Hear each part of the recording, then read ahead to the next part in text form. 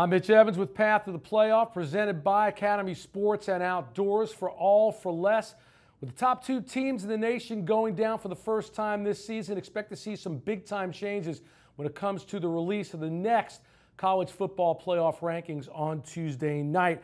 As a result of both Alabama and Miami going down for the first time this season, there's a legitimate debate now as to who really is number one. Might it be Clemson? The defending national champs were rated third last week and moved to the top of both the writers' and coaches' polls on Sunday, albeit by slim margins over new number 2 Oklahoma in both first-place votes and also total points. The Sooners trailed by a 17-point difference in the AP poll and 23 in the USA Today voting.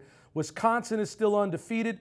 Nonetheless, though, still trails one-loss Clemson and the Sooners when it comes to the pollsters, who both placed the Badgers third. Auburn rounds out the all-important Final Four after a rousing Iron Bowl defeat of Alabama.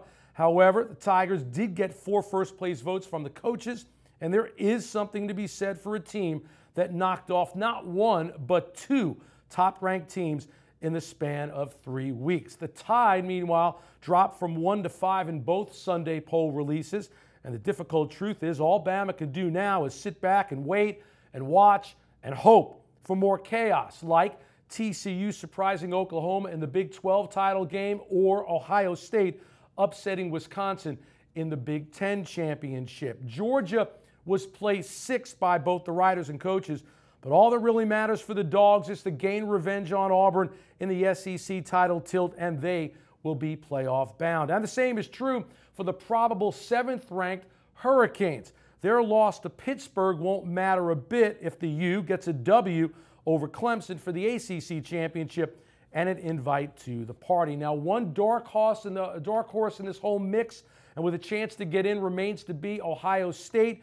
Beating the Badgers, coupled with an Oklahoma loss to the Horned Frogs, could do it for the Buckeyes. That's my latest take on the path to the playoff, presented by Academy Sports and Outdoors for all for less.